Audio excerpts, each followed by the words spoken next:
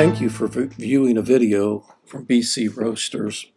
We're going to show you how simple it is now to download the new Artisan 1.3 and how easy it is to install it and use it with your BC Roaster, your Phoenix Oro Roaster, or your Sedona Elite Roasters with the Fuji components.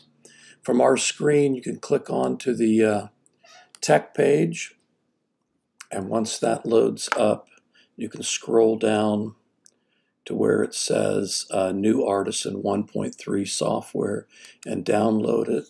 And Marco and his team have put together a really nice website that you can view for providing information on both the roasters as well as new information on the color themes and the various upgrades, as well as a starting guide, especially for those that are not using the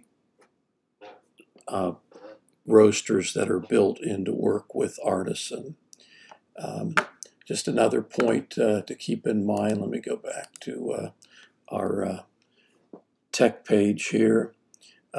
You also have the Artisan, along with the Artisan 1.3 download, you can do the Artisan blog.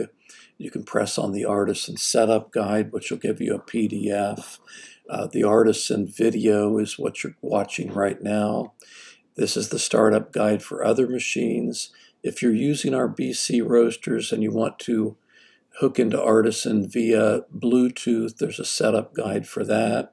There's a few other bits and details of information about Artisan, as well as the drivers needed, because the two key components in running Artisan software is having the software and then also having the driver installed on your computer. Here's the startup guide for those that may wish to use that for other machines. But going back to our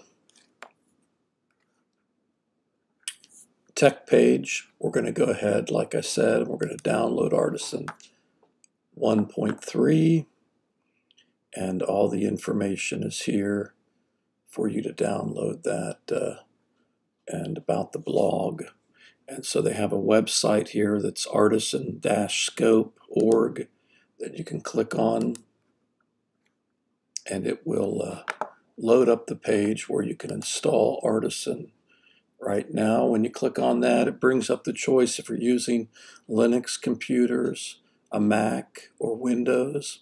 We're using a Mac, so when we click on it, it automatically goes to the download location, which you can see it's downloading right now, but I've actually already downloaded it prior to this video. It usually only takes a couple minutes. So once it's downloaded, you can click on that file, and it will bring up this box, and you just click on the icon for Artisan, and it will load it up. As you can see, I already have it loaded. So once you load up, you're going to have this screen in front of you, and the simple way to install or set up your roaster is to plug your roaster in, turn it on, plug it in USB to the computer, start up Artisan, and then hit the config button. Instead of having to go to the device and port setting, which you had to do in the past, you go to the machine setting, and here you'll see if you have a BC roaster, you would click on that, and it might bring up that little screen, and then it will give you a choice of communication ports, and then you click OK. And then once you do that, you're good to hit on. And if you hit on and you have it set up to the computer and you have your driver installed, these two screens right here or settings should show the temperature that matches what's on your roaster.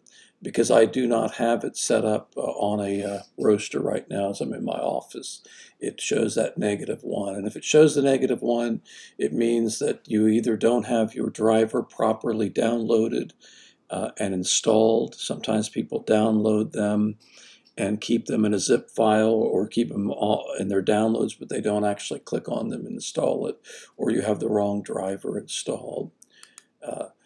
If you want to set it up for the Phoenix roaster, you do the same thing. Go down and click on Phoenix, and then it'll bring up your choice of communication ports or COM ports.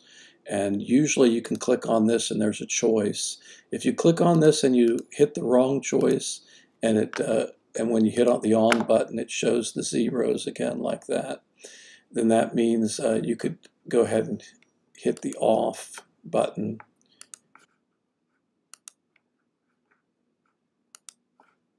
So if you're going in and you want to set up for Sedona, you do the same thing, and you choose the correct COM port, hit OK.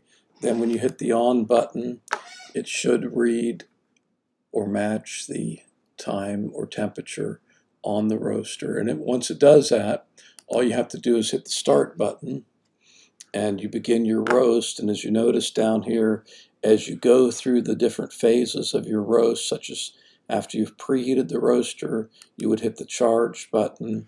That's when you charge the beans into the roaster, and then you're going to see that temperature drop quite a bit on the bean temperature. Then at 330, you would hit the 330 degrees Fahrenheit. You would hit the drying phase ending. Then when it goes into first crack, which can be anywhere from 375 degrees to 400, depending on the beans, generally speaking, you would hit the first crack begins. When first crack ends, you would hit that. And then when it starts second crack, you would, if you take it all the way to second crack, you would hit that. If you take it to the end of second crack, which I hope you don't, just because dark roasts are taking away from all the wonderful flavors in good coffee, then you would hit that.